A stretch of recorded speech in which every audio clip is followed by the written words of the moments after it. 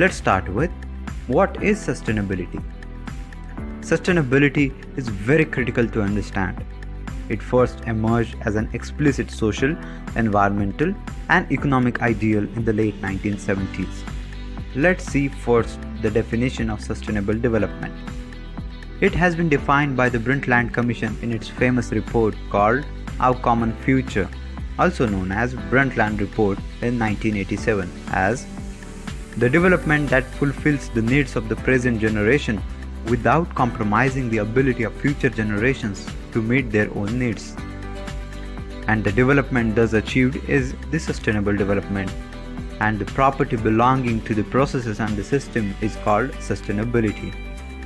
It's about long-term thinking with respect to resource consumption and waste disposal, in order to preserve the livable conditions on the earth for a long time.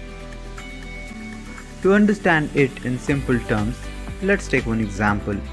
Suppose there is one very big magical pot in which every night 2 gold coins are deposited, and it is up to the user in the next day to take out coins to use for his or her daily expenses. The maximum coins that can be accumulated in pot are 100 coins. Means every day it gets filled to 100 coins by addition of 2 coins. At start, that person uses only 1 coin as his needs are very limited. But after that, his needs increase and he begins to take 2 coins. Up to this 2 coins level, the pot remains full as 2 coins are deposited and 2 coins are expended every day, and so the balance is maintained. But over the years, when the needs of that person are increased beyond 2 coins, now he takes out 3 coins each day. Addition of 2 coins and removal of 3 coins means net 1 coin is removed each day. This will deplete the pot in 100 days. In 100th day, the pot will be empty. During this process, slowly the stock of coins in the magical pot decreases day by day, and once the pot becomes empty, it cannot add even its 2 coins also, and this diminishes the magical ability of that pot to deliver even a single coin. In the above example, we can relate the magical pot to the nature, which provides all our basic necessities such as air, water, food, and the climate that is necessary for our existence. But we are now extracting more than the capacity of nature to fulfill our needs, and here comes the role of sustainability. If we consider each new day as a new generational time, then through generation by generation, the capacity of that pot to fulfill human needs is decreasing and ultimately one day exhausted. So here comes the question, what should be the optimal consumption, the optimal extraction that can be drawn from that pot, and that is sustainability. Being this case is very simplistic for our understanding, actual natural systems are far more complex and interrelated.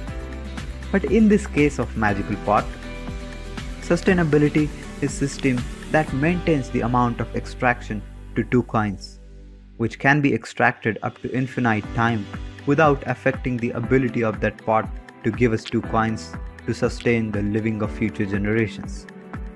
But does this guide us to choose our everyday actions, whether they are sustainable or not? Well, exactly no. It requires some more efforts. We will deal with that in our coming videos. Now let's see etymological history of sustainability, means how the word came into existence. The concept has been in use from old days as early as 17th century. Sustainable and sustainability both derive from Latin word sustainere, which is combination of sub, means up from below, and tenere, which means to hold, maintain, support, sustain, or endure.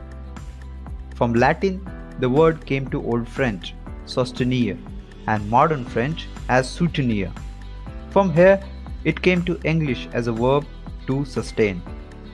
Adjective sustainable came to usage around 1965 and the noun sustainability in 1970s. The focus of this early definition was only about ecological sustainability, but later on the scope of the concept widened to accommodate more diverse issues as below. Classification of sustainability. Sustainability can be classified into three types: ecological, economic, or social.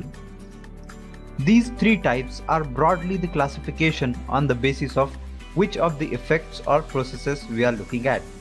You need to see sustainability through the SEE for S, social, E, environmental or ecological, and E for economical.